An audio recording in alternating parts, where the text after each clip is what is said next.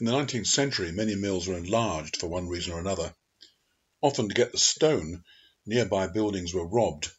In the case of Griffith Mill, the stone was taken from the old castle that had fallen. Not only that, they took some of the carvings as well, so on the gable end there's a rather magnificent carving of an eagle. Griffith Mill near Ayrshire is a good example of one of the old barony mills. All that remains now is the miller's house, modernised and enlarged. A clump of old trees beside a watercourse is often a good sign of a former mill site. It's not often realised that mills didn't work all year round. In fact, many millers had two jobs.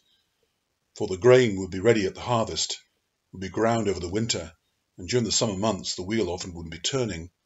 As a result, it would tend to dry out and warp, so often trees were planted to provide shade to try and prevent this from happening. Mills needed a good communication infrastructure, such as Whole House Mill, next to the Glen Logan estate not far from Saun.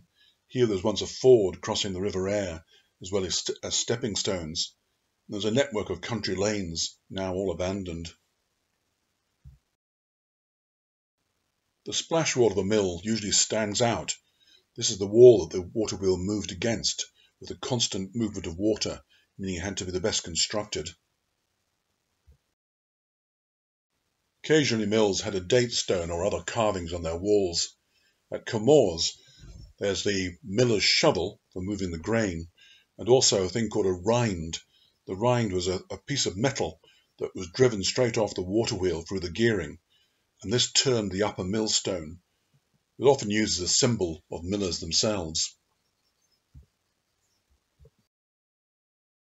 Most mill dams have been removed, because they were often regarded the mill pond behind as being too dangerous for children to swim in.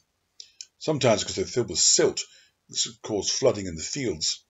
On one occasion because poachers would take fish as they went across the top.